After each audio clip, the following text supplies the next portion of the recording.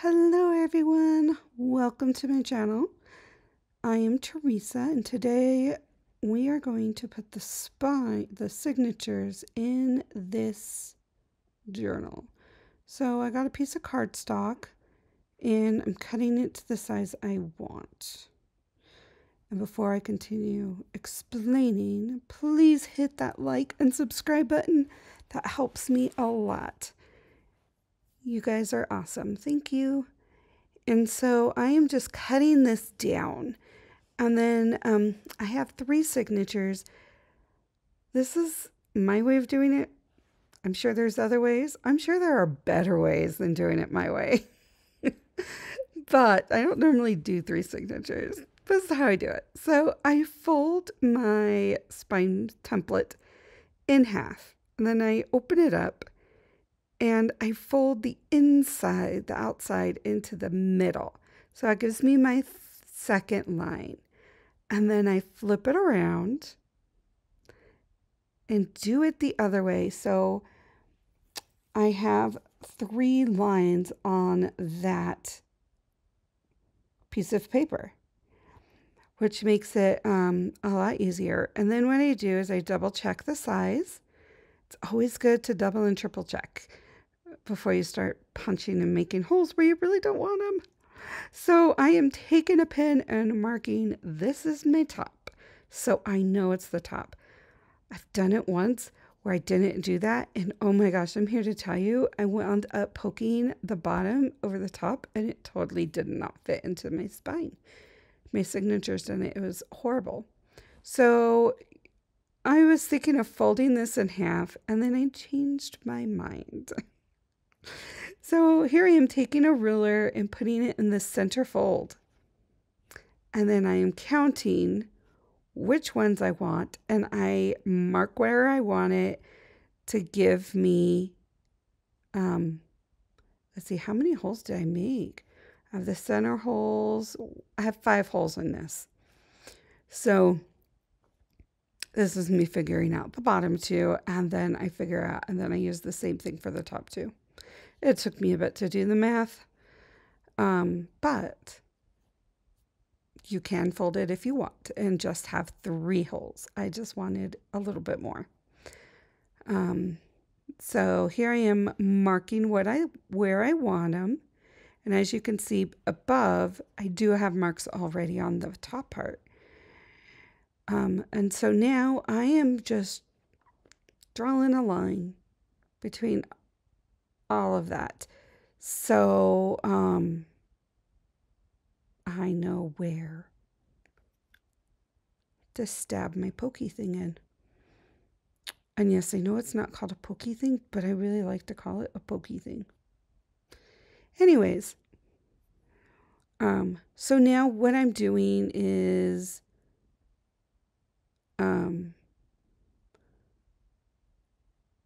I don't know what I'm doing right here. Oh my gosh. It's a mystery. Measuring? Looks like I'm measuring. Oh, I'm figuring out where to put my dots. Yeah. So I put dots at every intersection where I'm going to poke my hole. And here I am trying to figure it out. And honestly, I don't know why I'm figuring it out. Because guess what? I folded it already. My brain just didn't remember and it didn't really look really good. Yeah. But anyhow, I did fold it already. So I made my dots and here I am putting my paper against my spine to make sure I have it right where I want it. And again, the top part that I marked that says top, make sure it's on the top of your book. Now I'm getting something to be able to put under that because I don't want my holes being poked and put into my table. So now I take the pokey tool and stab it. So if you have anger or frustrations, oh my gosh, great way to get them out. You just stab and stab and stab and stab and make all those holes for the signature. It's wonderful. Not that I would know what that's like. No, just kidding. I do have my everyone has challenges. But good way to get out some frustrations, just like those salad spinners that go. Oh, love those, or those hand choppers.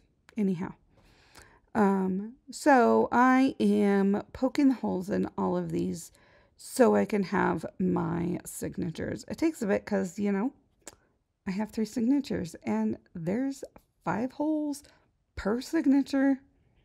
Don't know what I was thinking there, but that's what we did.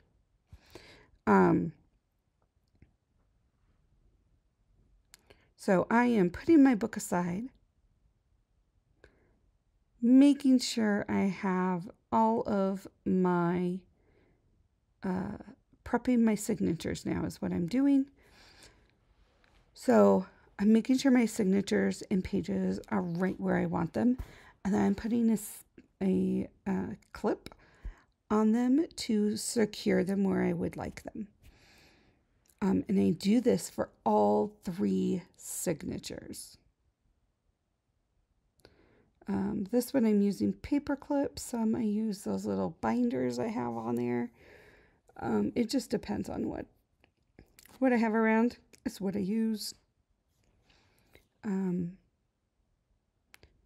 I'm trying to make sure that they stay in order because the story's in order. And so I want to make sure that story stays in order. So I take my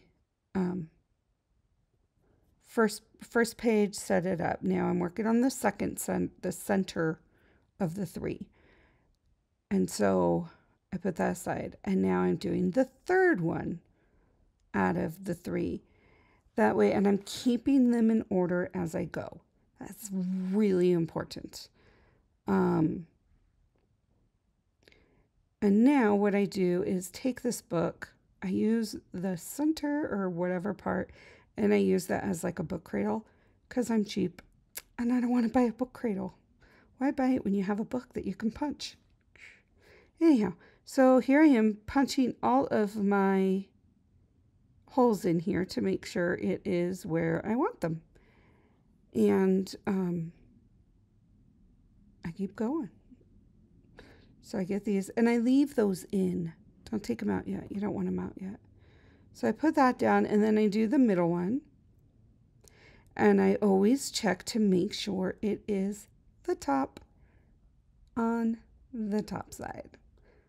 So as you can see, like when I switch between these, I always make sure, okay, this picture is facing up top. My punch tool paper needs the T for top needs to be up at the top.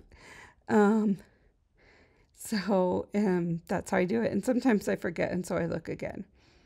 And then I put the middle one on there. And again, I'm saving the order that I want in the order. I'm keeping the signatures in order. And so now is... yeah, the part I have struggled with. I swear, if somebody can sew in your signatures, like you make and design the book and then somebody sew in the signatures, that would be ideal. Just like if you can make a quilt top and somebody piece all the quilts, but it doesn't cost a fortune, that makes a big difference. Anyhow, so I did 3.5 is what I measured because there is 5 holes on here and I didn't want to run out. And so I basically, what I did was just cut the other 2 because I knew I had 3 signatures, so might as well do it all at once. What I am using thread-wise, it is a waxy thread. I know you can use embroidery floss, but I really like the waxy thread. To me, it just slides through papers way easy. And of course, if you have a hard time, like I did with this, my hands were hurting at this point. It's part of, I always thought I had arthritis in my hands and realized, nope, that's the fibromyalgia. Yeah. Anyhow, grab a little pair of pliers and yank and pull that sucker out. So what I'm doing is holding on to the front, and I am totally not doing this as you should. My hands were hurting and my brain really wasn't thinking. So I only did record this one signature. So I put in to the bottom. I started in the center and I worked my way to the bottom. And here I am like poking it through the back and then poking it through the, oh my gosh, I can't believe I did it this way. I do have better signature pieces on how to sew them. Oy. Anyways, so I take, and see I'm having issues right here because, man, the cold outside affects my hands and it makes this type of a process way worse. But especially when you're going through chipboard. Chipboard's tough. Anyways, so I am just continuing to poke and go through. And this time I am literally going through what I already did and going up and over. So see, I'm going to pull that a little bit. And I have the first three holes sewn. So I take this other one and poke it through that second to the top hole. Actually, no, I don't. Why am I poking it? Okay. You can poke it through the middle. Yeah, that works. That's what I did. I must have done it differently for the other holes. I don't know. Anyhow. And again, I just pull that through. But the trick is to just, when you're doing it, make sure that you have the lines on all the back. So you have the 4, and then you have the 4 lines in the front. And then you'll be good. And when you get everything put through, remember to make it tight and make the pages before you, and I didn't do this later on. So you'll see at the end, I show you the end result of all of them. And the last 2 signatures are up a tad, and it drives me nuts. But I will be fixing that, and I'll show you how I fix that in the next video. So I am just giving that a really good tab, going through that other hole, and I just make sure it's nice and taut for the pages do not fall out or they don't wiggle. And I make sure that these pages are in the book, that they don't go above the book or any of that. So all of that's important to do it. So that's how I do the signatures for these. I just love that cover, that little kitty. It's so cute. And see, I'm double checking how I did it. And we go on to the next signature, which you guys don't see. Sorry. I have a video where I do multiple signatures, I think. So here it is with it's done. And as you can tell, the back is up high. They're sticking up a little and the sides. So anyways, thank you for joining me. If you liked this, give it a thumbs up and think of subscribing. And I will see you next time. I'm just loving how this turned out. So cute. Okay, thanks. Bye.